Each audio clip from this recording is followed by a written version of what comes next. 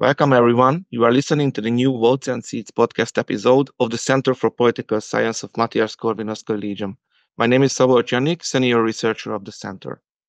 A number of local and national legislative elections were held along the European Parliament elections a couple of weeks ago. In today's episode, we will discuss one of such elections, namely the Belgian federal election. And I have the honor to welcome Bjarn Eck, PhD researcher at the Université Libre de Bruxelles. Mr. Eck, thank you for accepting our invitation. Thank you for having me. You know, Belgium is a special federal state characterized by a complex division of legislative and executive powers between different community, regional, and federal levels. Could you, as a starting point, could you please briefly explain the general political significance of the federal elections in Belgium in general, generally speaking? Yes, of course. I think to do that, it would be good to take a step back and have a bit of a look at how Belgium is organized.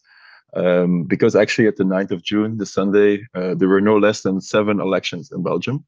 And that has all to do with how the state is organized. So I won't dive into all of these elections because some are a bit less interesting to listeners than the others. I would say that generally speaking, the biggest attention goes to the 3 regional elections and the federal elections. So this has to do with how the country is structured.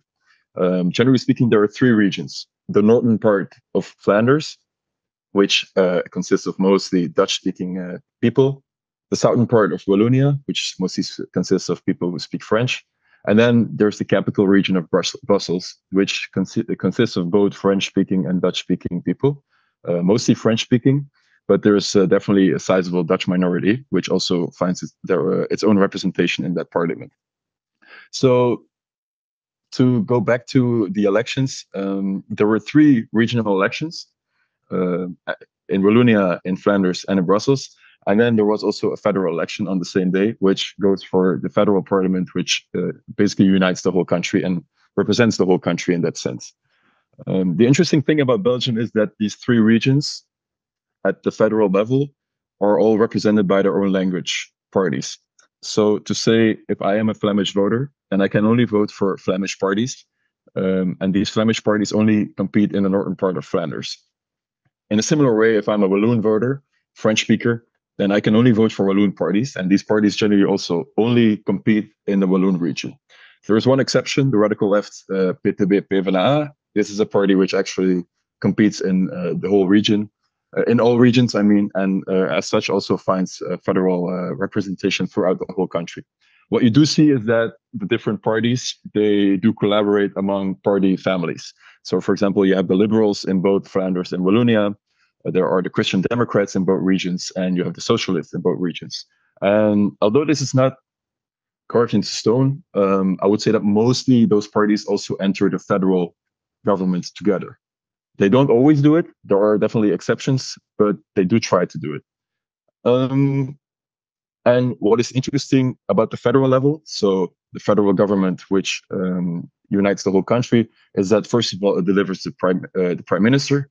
But other than that, it also has the say about the highest competences, so to say. So they decide about finances, justice, social security, foreign affairs, and the army, and also important aspects of the healthcare system. The regional parliaments, so the ones of Wallonia, Brussels, and Flanders, they also have their own competences, and these competences have actually increased over the years. The regions have become more autonomous over decades of state reforms, but they have a say about competences that are, so to say, on a lower level. And interestingly, the governments at the federal level, they need to consist of both parties, of Dutch-speaking parties and French-speaking parties. Actually, the minister should consist of an equal number of Dutch and French-speaking people. The elections are held once in 5 years. So, yeah, the federal level elections they do not occur very often. Also because you could say that the coalitions, they generally do not fall early. And if you are a bit familiar with Belgium, then you might also know that the coalition formation takes quite long. And these stories that you know about the long coalition formations, they are mostly at the federal level. So this is because here, Walloon and Flemish parties really have to cooperate together in a coalition. And this is where this has sometimes taken years. And these coalitions, since it already takes so long for them to be formed, they are generally, they sit out the ride until the end. And if not, they continue as a caretaker government until the next elections. So these elections really usually only take place once in 5 years. Thank you, Navi. I think now, and personally, I do have a better understanding of how these federal elections work out there in Belgium. And now turning to the subject of this podcast episode, this most recent federal election, what was the most surprising part of the results for you personally? And if you had to name the winners and losers of this election, of course nationwide, who would they be in your opinion?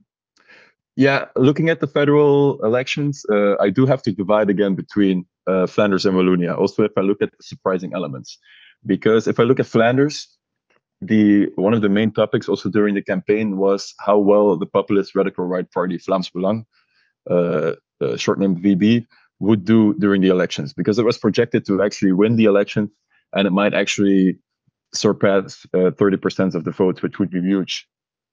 In the end, and it was followed by the N-VA, which is the nationalist Flemish party,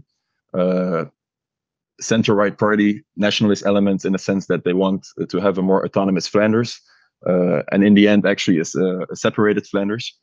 And this was the largest party thus far. The question was a bit who is going to become the biggest, and there were a lot of projections saying that the radical right, Vlaams Belang, would actually become the biggest, and also with quite a sizable difference with the N-VA. In the end, that did not happen. So I would say the biggest surprise at the Flemish side was that the N-VA in the end actually won the elections. They lost some seats, but they did become the biggest party in terms of seat share. And the Vlaams Belang, while they did win the election, because they definitely increased their seat share, they became second. And as such, yeah, it was a bit of a double-edged sword. So they definitely did well, but you could notice also on election night that they were quite disappointed with the result, because they had expected maybe to do better, because the projections also in the polls before the elections definitely said that Vlaams Belang, a lot of times said that Vlaams Belang would become the biggest party. So for them to become in the end second was maybe a bit disappointing, but on the other hand, they did perform very well. Then turning to Wallonia, there was a huge shift. Wallonia has traditionally been governed by the Socialist Party PS, and the PS actually lost quite heavily. And the biggest surprise there was that the Liberals, the MR, which is the center-right Liberal Party, they won quite sizably in seat shares, and they also became the largest party, something that hasn't happened in a very long time, or even ever, I would say. And as such, that was the big shift in Wallonia. There was definitely a shift to the right, and I would say that's the most surprising element. In terms of winners and losers, so yeah, I named it already a bit. What you could add to that is that, interestingly, the parties that were part of the incumbent Vivaldi government, as it's named, all parties except for the Dutch socialists actually lost votes and seats as such. So they all took quite a blow. Some more than others. Some remained rather stable. But for example, there's another exception. Sorry, which is the MR, the French liberals, which I already named. They were also part of Vivaldi. So Vivaldi and the Dutch socialists, they both gained seat share, but all the other government parties at the federal level, they either lost a little bit, remained stable, so to say. So you could say that the current government, the Vivaldi government parties, did not do well. And especially the party that delivered the prime minister, Alexander De Croo, which is from the Dutch-speaking Open VLD, the Dutch liberals, they really, really lost a lot of seats. They took a huge blow. And also the Green parties on both sides of the language divide did very poorly. They both lost quite severely in both regions. And as such, became much smaller parties after the elections. And in your opinion, what could be the true political stake of this election, in particular for the voters? So it was all about the classical punishment of the incumbents, or voting for something else, maybe policy. It was a race of policy alternatives on key issues. How do you see, how could the voters either in Flanders or Wallonia interpret or perceive this election? Yeah, I think there were a couple of issues that really played a big role also during the campaign. The first one was whether the cordon sanitaire would be broken, which I need to explain a bit. In Flanders, as I already mentioned, there exists the populist radical right party, Vlaams Belang. When its predecessor came into parliament in 1991, all the other parties signed an agreement, the cordon sanitaire, to never govern with this party because of its extremist views. It's a radical right party. They decided that they did not want to normalize that. But now that it had become so big in the polls, at least during the run up to the elections, there was a question whether the N-VA, the nationalist right-wing party, would actually break the cordon sanitaire. In fact, the N-VA was founded after the signing of the cordon sanitaire, so it never really signed the agreement, and it had been quite ambiguous about whether it would or not govern with Vlaams Belang after the elections.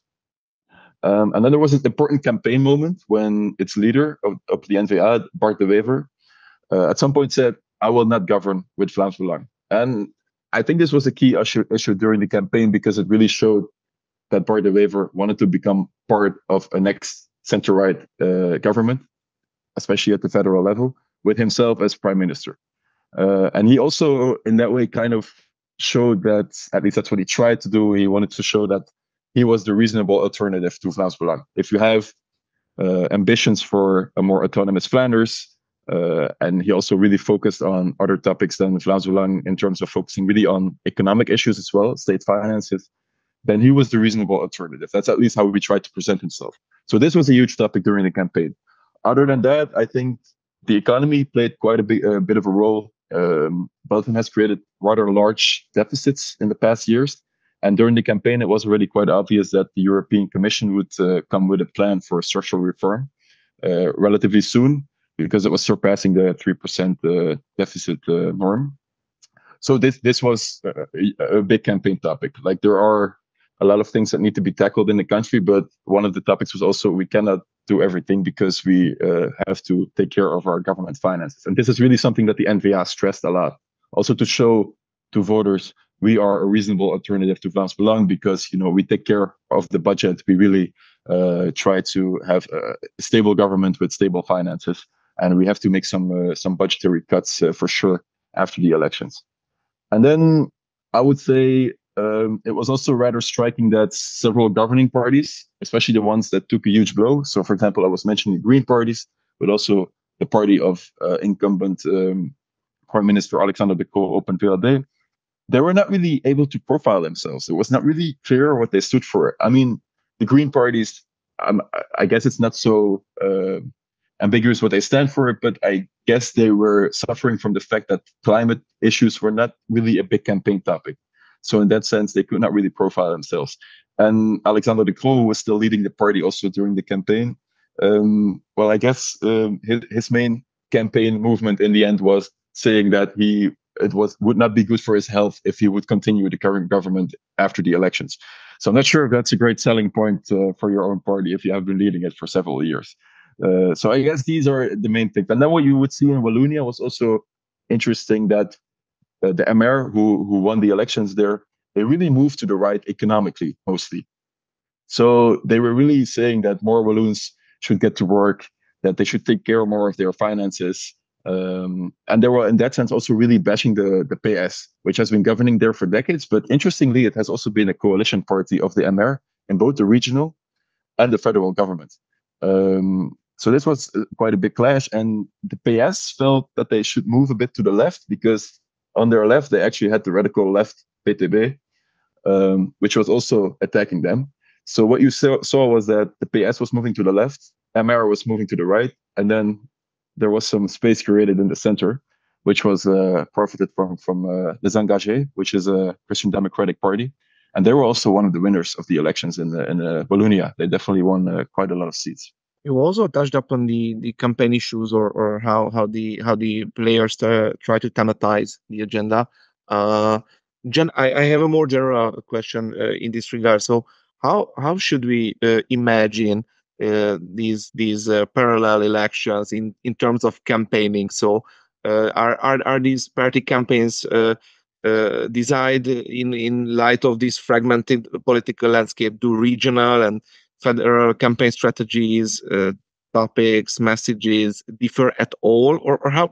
What are these parties doing practically when you have, say, seven different kind of elections? Of course, you cannot communicate completely different things in a campaign if you are a political player, but still, how do you resolve this situation? Yeah, that's an interesting question indeed. I think that definitely the regional and the federal level they really dominate in the campaigns. Also because even though at the regional, at the federal and the federal there are different competences, they also speak to each other. So it's not like you have to really perform a totally different campaign on the regional than on the federal level. And though there is some split ticket voting, mostly most voters also vote for the same parties regionally and federally. So in that sense, you can there more or less follow the same campaign. But it also becomes more tricky because some parties have been part of the federal government, but not the regional one, or vice versa. So for voters, it might also sometimes be difficult to punish or reward parties, even though there are different competences. It's not like they are always entirely different, and maybe you care about one issue but not the other. So in that sense, it is indeed a very unique case. And also in a sense that yeah, you really see two different campaigns along the language regions who barely align and barely speak to each other, in my opinion. This has also to do with the media environment, which is really focused on the own language group and the own language parties. In the end, there was actually a debate between N-VA leader Bart de Wever and PS of Wallonia, PS leader Paul Magnet, because in the end, parties across both regions, they have to form a government, right? So you would expect that they reach out to each other, or that they at least indeed debate with each other, because they also after the elections have to form a coalition and negotiate. But in my opinion, this doesn't happen so much. And you also, yeah, you really see a different political landscape where in Flanders, it's typically seen as a region that votes rather right wing, which also indeed has a classical populist radical right party, which has existed for decades and which, in a sense, can be compared to the other ones that we know in Europe. Well, in Wallonia, it's much more left leaning and also left voting. The last election was quite a bit deviating, as I mentioned, because the MR, which is a liberal right wing party, winning a lot of votes. But for example, it doesn't have a populist radical right wing party. And it also has to do with the fact that not only is there a cordon sanitaire in Wallonia as well, also those parties refuse to have any cooperation with Vlaams Belang. There's also a cordon médiatique, so which means that the media actually do not give any attention to these kinds of parties, even if they emerge. They do not give them any attention, any screen time, and that has been argued by some scholars to be one of the core reasons why there's no populist radical right party in Wallonia. So yeah, I would say you definitely see two campaigns across the language regions, and then on the different levels, regional and federal, I think they align quite well. I must say, for the European elections, there's not so much attention, I would rather say. I haven't seen that much. It's mostly focused on the national and regional issues, for sure. You already mentioned the state of the economy, unemployment, public finances as a key topic of this federal election campaign. What other key issues were on the agenda? And I'm asking this because if you look at the overall European Parliament election landscape or level, we see that seemingly the Greens and Liberals were kind of punished or at least faced a severe setback in terms of their vote share, seat share. And maybe this could be associated with the European Green Deal as for the Greens, while maybe the Liberals, namely the Renew Europe, maybe for its more interventionist communication and harder stance on the war in Ukraine.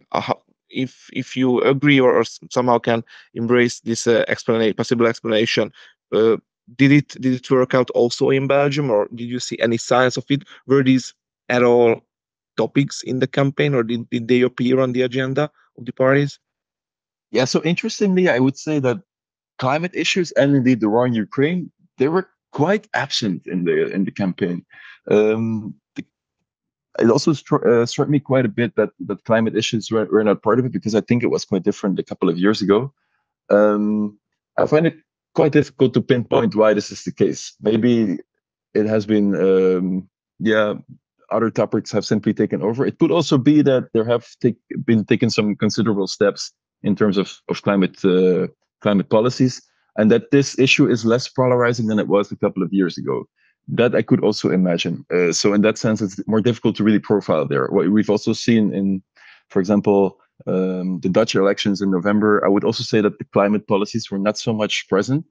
Debates about climate policies, but the government, which was announced a couple of weeks ago, also with a document presenting their policies, it didn't really, even though it consists of quite a right wing, a set of right wing parties and even a radical right wing party, it didn't really turn back a lot of climate policies that much. There are some aspects on nitrogen, but generally speaking, the policy path that has been taken a couple of years ago is continued. So maybe this is part of the explanation, but I find it quite a bit difficult to really pinpoint this. Regarding the war in Ukraine, yeah, as well, quite absent. But I think that also has to do with the fact that this is not a very polarizing issue, for the simple reason that most parties really agree that they should be supporting Ukraine. In relation to that, you did see some more discussion about military spending. Belgium is actually one of the countries with the lowest military spending within NATO, and there is common agreement, I would say, on raising this, increasing the share of military spending. But there's not so much agreement yet on where to get these finances, because, as I said, actually some budgetary cuts have to be made. And a lot of parties included it in their program, but they didn't really make a calculation on how to finance this. There's one big exception, and that's the radical left PTB-PvdA, which is really calling for a peace deal. It's also a peace deal in Ukraine, which really wants to negotiate with Russia on a peace deal, and really wants to stop military assistance to Ukraine, simply because they claim that it's costing too many lives. It doesn't really specify on how this peace deal should work out. It also doesn't really specify on how this would take into account Ukraine autonomy, for example. So this is the only party that really takes a different stand there. It's also a party that's really anti-NATO, and even in their campaign documents, they really claim that they want to leave NATO, which really comes from an anti-American viewpoint as well. So it's really a radical left party in a way that we see less and less in Europe, especially because they are one of the parties that did quite well in the elections. They were one of the winners. But it's also a party that other parties, they don't really want to collaborate with. There's no cordon sanitaire as there is towards Vlaams Belang, but in general, it's excluded from government formations, and it's not really considered as a viable option either. But yeah, so concerning Ukraine, it's one of the few parties that polarizes over this issue. But the other parties simply agree that they want to continue support for Ukraine, and also that they want to increase military spending. We haven't talked about the issue of migration, which is a hot topic in many respects still today, because I think it's suitable for creating even a cleavage, or at least could align in other cleavages, these anti-immigration rhetoric and harder stances of migration. Did it appear in the campaign in any form by any political party? Yes, I would say this is mostly an issue that appears in Flanders. Also, again, because of the presence of the populist radical right there. But I think that in the end, the Vlaams Belang leadership is a bit disappointed with, indeed, that it has not been such a big campaign topic as they might have expected it to be. I think this was one of the strategic movements of N-VA leader Bart de Wever to really focus more on the economy. Maybe also learning from the Dutch case a couple of months back, where you could really see, if you make a campaign totally about migration, then people will vote for a party that has a firm stance on migration. They will vote for the original, not the copy. So I think Bart de Wever in that sense learned from the Dutch case and also really made sure to shift the campaign a bit towards more economic issues. It has definitely been part of it. It's also not like Bart de Wever completely ignored the issue. Migration was definitely part of the campaign. And you could also see that, for example, the Dutch socialists, Vooruit, that they also moved quite a bit to the right on this issue, and have as such also become maybe a bit more feasible to become part of the governments now after the elections. So I would say, there's definitely a tough stand on migration, and this has also been in relation to maybe some more integration issues that you see in Belgium. But I think in the end that the party that gains the most from this topic being the main campaign issue might be a bit disappointed that it has not been so much about migration in the end. And I think the last question or subtopic that we should address in this podcast is the chances for a new government. You mentioned that De Croo announced his resignation right after the heavy defeat in the European, regional, and federal elections. Does this matter in any way in the process of forming a new government? And for the time being, what is the most likely coalition that might be set up in the near future? Yeah, no, I think this is actually mostly symbolic that he resigned, which simply means that his government will continue as a caretaker government. It's also not like he really stepped down as a prime minister. He will be part of that caretaker government until a new government is formed, unless, of course, something unexpectedly happens. In terms of new coalitions now after the elections, it's actually quite remarkable that before the elections and also throughout history, Belgium is always quite a problematic case in terms of coalition formation, especially at this federal level, as I mentioned. You are the world recorder. Sorry, you are the world recorder, right? For in terms of the period for forming a new government, more than 5 days, maybe. Yeah, indeed. It's now actually after these elections, unexpectedly, it has become rather clear what way the parties will probably move. I mean, this doesn't mean that there will be coalitions rather soon, but at least for now, it's pretty clear which parties and at which levels will try to form a coalition. And well, maybe I'm too optimistic at this moment, but it seems actually quite feasible. Of course, these parties will raise the stakes, especially the ones that are desperately needed and maybe not so obviously connected to the coalitions that I'm about to mention. But we'll see. For now, I think it seems to be going rather quick. So if you look at the different levels, and I will divide them between Flanders, Wallonia, and the federal one. So in Flanders, it's actually quite funny that most parties, they refuse to collaborate with the Vlaams Belang, right, the cordon sanitaire. And at election night, it seemed to be projected that N-VA and Vlaams Belang together would have a majority in the Flemish parliament. And actually, indeed, the Vlaams Belang leader, Tom Van Grieken, already called for the N-VA leader, Bart de Wever, on election night. Bart, let's work together. We have a majority now. We can make our dream possible about, a more autonomous Flanders. But then in the end, in the actual seat projection, they lost one seat, and together they don't have a majority anymore, which makes it a bit more easy for the N-VA to also exclude Vlaams Belang, because all the other parties do not want to collaborate with them. So what you see in Flanders is there cannot be a coalition without N-VA and Vlaams Belang. That's impossible. So N-VA will for sure be part of the coalition. And what seems most likely is that they will form a coalition with the Christian Democrats of CD&V and the Socialists of Vooruit. This combination would then consist of two parties that remained rather stable, N-VA and CD&V, and the biggest party, which is N-VA, and one that actually won the elections, Vooruit. Another combination with N-VA seems rather unlikely because the Greens, they are ideologically too far. PTB, I already mentioned. PTB, PvdA, I already mentioned. They are a radical left party. It seems impossible that they would form an agreement. And what's left is Open VLD, the liberals of Alexander De Croo.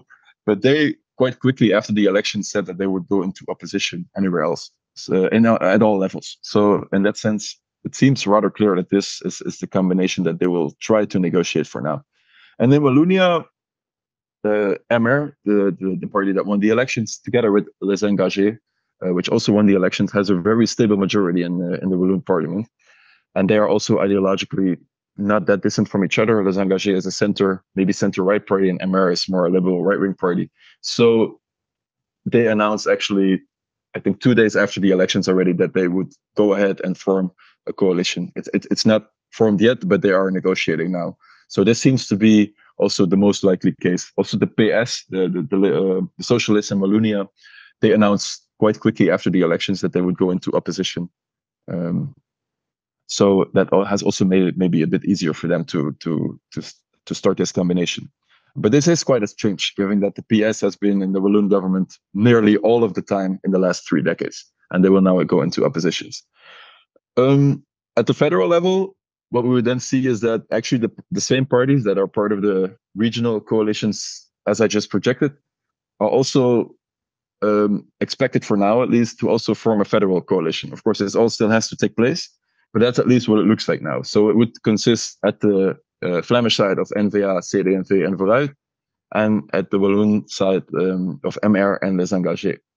So these are the same parties in the regional governments that would then take part of a government at the federal level. And this has also been something that, for example, the N-VA leader Bart de Wever has really been stressing upon, that you should have the same parties in government at the different levels. So I think this is something that he would be really delighted for to take place. Also, this would consist of Vooruit, which is a socialist party, and it would then become part of the government without the PS, which is its sister socialist party. But it seems not unfeasible that this would take place, especially because Vooruit actually before the elections, during the campaign, already said that it would be willing to enter a federal government even without its sister party PS, which is in a way something that could accelerate the coalition formation there, because the N-VA and especially its leader Bart de Wever is not very willing to govern with the PS at the Walloon side and with its leader Tom Van Grieken. So that might actually accelerate the coalition formation there. Yeah, so those 3 options I would say are now on the table, are negotiated. For now, they are mainly negotiating the regional ones, but there is also a slow movement going on at the federal level. Thank you, Mr. Eck, for sharing your thoughts about the recent Belgian federal election. I have personally learned a lot about Belgian politics, institutions, and the constitutional background of how this country function and is governed. So thank you very much for that. And dear listeners, thank you for following our discussion. And please stay tuned for the upcoming Votes and Seats episodes. Goodbye, everyone.